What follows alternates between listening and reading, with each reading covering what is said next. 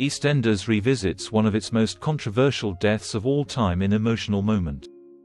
The market stall holder was seen offering friend Sharon Watts some advice, as she continued to struggle with how best to tell young son Albie about Keanu Taylor's murder.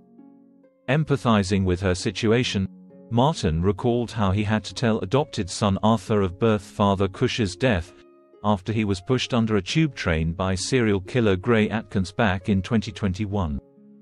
He told Sharon that his son seemed unaware at first, quietly coloring.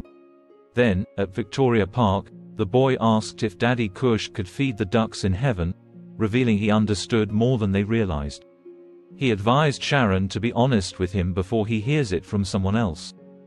Martin then stayed with Sharon as emotionally told Albie that Keanu, who it actually turned out is not his biological father, is now an angel in heaven. After Cush, a beloved character, passed away, the BBC received more than 100 complaints about the violence in his farewell scene. However, the station defended the plot, saying that such fiery action scenes are what fans usually know and expect. On Christmas Day, Linda Carter stabbed Keanu at the Queen Vic to stop him killing Sharon, who revealed that Phil Mitchell was Albie's biological father. Linda, Sharon, Denise Fox, Stacey Slater, Suki Panesar and Kathy Beale cover up the murder and blame it on Dean Wicks.